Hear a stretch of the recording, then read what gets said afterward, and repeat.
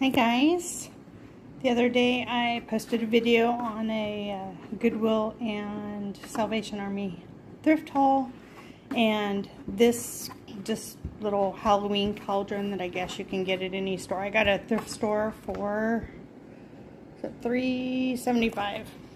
So I will pop a picture up on the screen of the inspiration piece.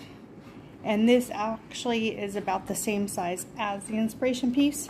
Now the handles of course aren't real like in the inspiration piece, but I will, I had linked the gal's video, but I will link it in this one as well. So I'm going to try to get as much videoed as I go, just because sometimes you don't want to stop when you're painting. You want it to be kind of a smooth effort, smooth continuous effort. So if I were to do half, show you, and then try to match the other half, it wouldn't really come out the same. So I'm just going to go in layers and kind of show you as I go. So hang tight. So I went and got just some acrylic paint that I had in my stash, my paint drawers. Just the cheap Walmart apple barrel. So I have black, white, pewter gray, and then just kind of a, I don't know what it's called. I think it's called vanilla bean, but it's just a brown, dark brown. So, and the inspiration piece, there's actually two. There's a dark one and a light one, and I'm going to be somewhere in the middle. And then I use baking soda as to create some texture, and then I just have a chippy little, cheap little paintbrush, but this is good for creating like some chippy stippling, and you'll see. I'm also going to try to get this one done tonight too, but it's going to be more creams and browns, so for fall decorations. This, like I said, is going to be, there's a dark version and there's a light version. So I will see what it's just not going to be as dark as the one you'll see. It'll be a little bit lighter, so it'll be kind of a medium between the two, and you'll see as soon as I put the picture up. So I'm just going to go ahead, and then I have just some water and just a disposable bowl, and then I just wing it. So I am going to base it probably in the brown and go from there. And it should stick to this okay. I should probably use like a chalk paint to prime it, and I might still do that. I'll go get some chalk paint, and then because chalk paint adheres to any surface without having to sand it or put any other medium down. So I'm going to go get some white chalk paint and be right back. So this is the chalk paint I use, the Fusion Mineral Paint, and this is the color Casement. It's a, I wouldn't say it's a creamy white, but it's not like vanilla creamy. I don't know how to explain it, so, but you'll see it when I start putting it on there. Okay, got a pretty good layer on both of them. You just slap it on, really. I mean, it doesn't have to be fancy. It's not a final product. It's just something for the other paint to adhere to. It's called a base coat. So, and this little pumpkin I forgot to show was $1.25.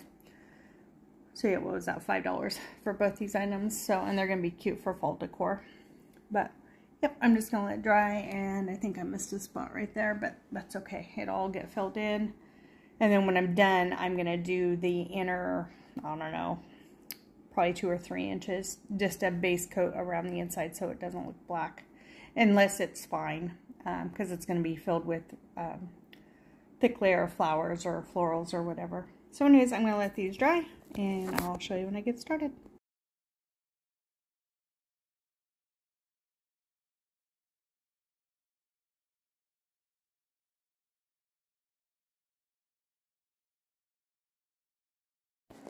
Okay, so it's dried, and I got my brush cleaned off for the most part. Since it has the base coat in it, you don't have to clean it in this case. So now I've got all the different colors of paint in there. There's still a little bit of white. Now I'm just going to start layering. Like I said, I'm going to go dark, and then I'm going to come back through and then lighten it up to where it's kind of like a oh, I don't know how to explain it, but you'll see. So I'll show you as I get some layers on. Okay, Okay, what I'm doing right now, it does look like a hot mess, but you just kind of just put the paint on and see if I can do this one-handed. But you just kind of just go through and just kind of, don't do it all in one direction because you want to give it some layers. I don't know how to explain that, but so I went through and I've started doing one way, and now I'm going through and just getting a little bit of that, and then just,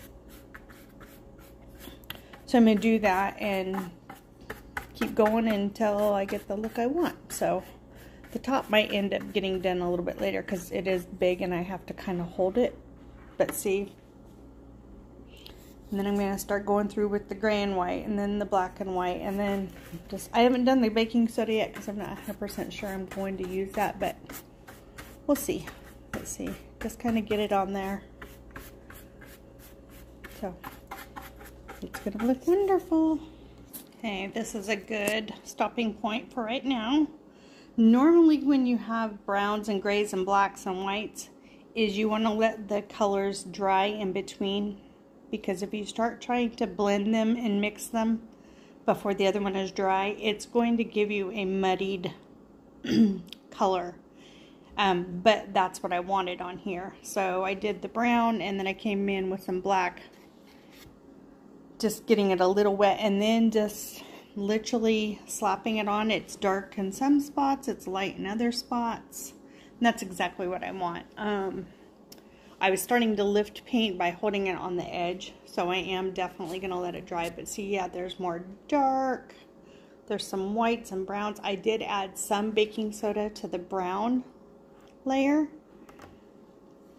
See, yeah, there's blacks, there's just different colors popping through, and that's exactly what I want.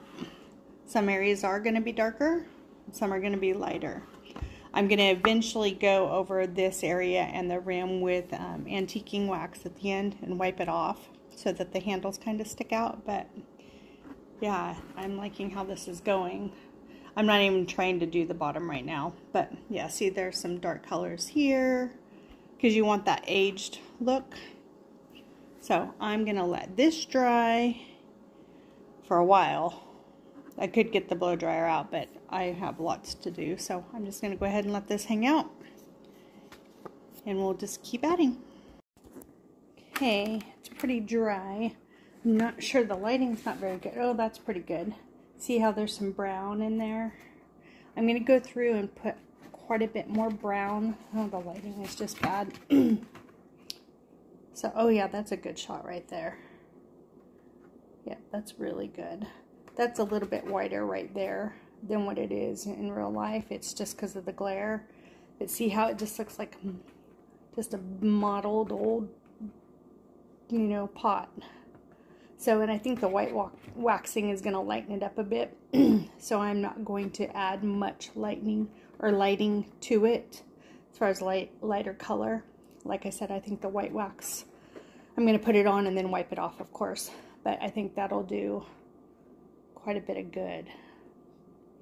Very nice. I'm very happy with it. So I'm going to do some brown. See how there's some brown right there? I'm going to go ahead and do some more brown spots. Then let that dry. And I don't think I'm going to do the inside, just because, like I said, there's going to be enough flowers. I'm going to put a vessel in there so I don't have to cram pack that full, because that's 12 inches across. So I think I said it was a 12-inch cauldron. So yep, pretty happy with it. Okay, I'm now to the finishing stage. So I'm using this Waverly white wax. It seals it, and what I do is I'm not going to do it because it dries pretty fast, but I do a section. I just brush stroke it on, and it looks a lot starker here than what it is in real life.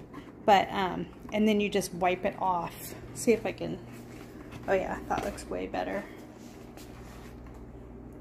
It's still not that bright, but it's just giving that aged look that I really like. So, and then just leave it kind of around the edges because that's where it would all cake in anyways, around the handles and stuff. So I'm going to go ahead and finish this up. Hold on. Okay. Oh, the darn lighting is horrible. But anyways, it turned out so good. There's a couple spots where the paint did lift, so I'm going to let that dry and then kind of touch that up. But yeah, the white wax just did amazing. And that spot right there is not as dark in real life as it's showing up on screen. Yeah, see, the paint started to lift where I was wiping off the wax. But other than that, I mean, it's turned out pretty dang close to that inspiration piece. I'm very happy. So I will show you when it's all styled here in a second.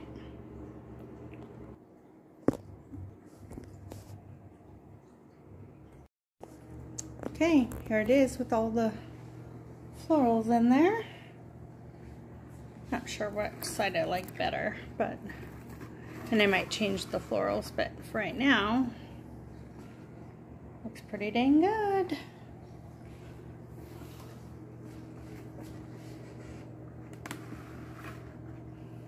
Yeah, I might change the florals, but anyways, it was a fun project for this afternoon.